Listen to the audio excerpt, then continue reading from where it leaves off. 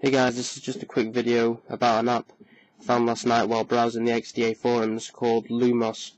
What it does is it automatically increases the backlight brightness of your phone.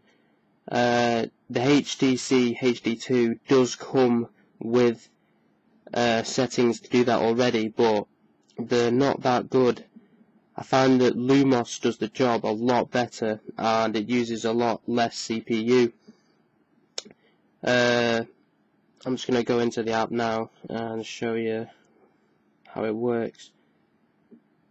When you install the app, you have to run through the wizard and it gives you some settings that you can change, to get the app to your liking, how you use it daily. The default settings that come with the app I found actually worked for me, but you can tweak them around a bit if you want.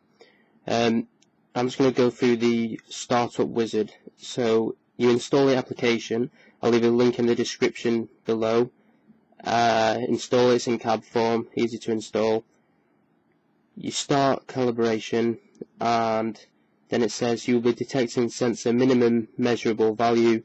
This will most likely be 0. Please cover the sensor with your finger for 2 seconds and tap next. So cover the sensor at the top of the screen. And now it says you will be detecting sensor maximum measurable value. Please point the sensor very close to a strong light source, preferably a light bulb. Tap next when you can't reach any higher value. So I'm not going to do that now, but that's what you're going to have to do when you run through the wizard. Put it under a light bulb. I've already done this, so I'm just going to click next.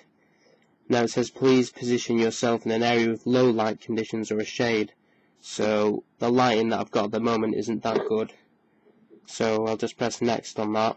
And now it shows you a little demo of a web page, and here you're supposed to set the lowest light condition that you can read this web page at. And I've got it set to the first one up, so I'm just going to click next for my desired minimum. The backlight ceiling. Please position yourself in an area with high light conditions or under direct sunlight. You'll be able to see a screenshot of the Google website again. This time set the maximum backlight the device can use. Higher maximum values will shorten your battery life.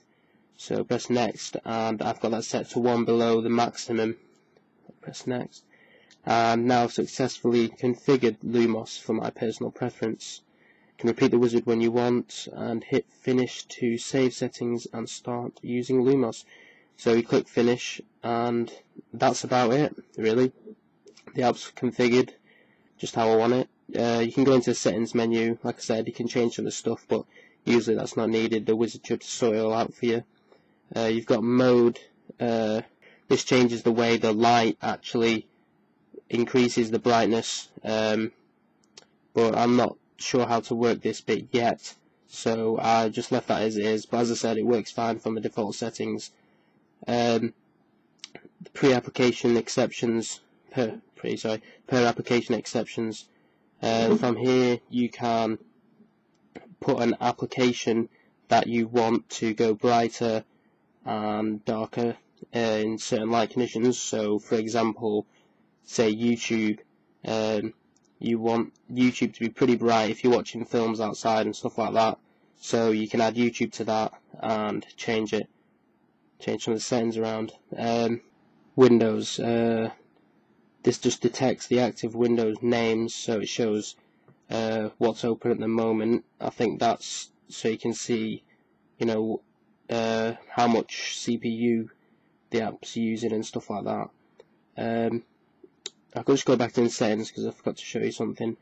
The options, I think on XDA they have posted some different options, that'll work for you. So I'll get those and I'll leave them in the description so you can, mess around with the settings and stuff if it's not working, because people have reported that some different settings are working better for them. But like I said, again, the stock settings worked fine for me. You can choose to put the backlight on AC power, which means obviously when you plug it in you can actually make the application work while it's plugged in. which shouldn't usually be necessary because you're usually going to be in your house anyway, and it's not going to be, you know, the sunlight's not going to be reflecting off your screen.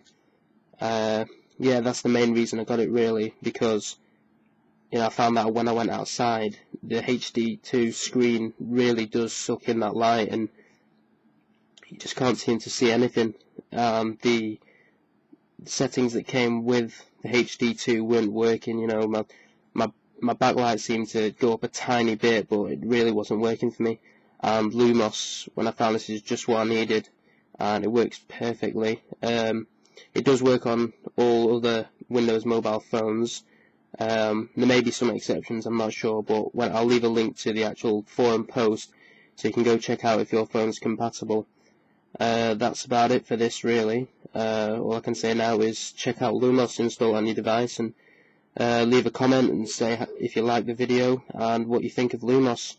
So remember, if you like it, comment, rate, subscribe, and I'll see you guys in the next video.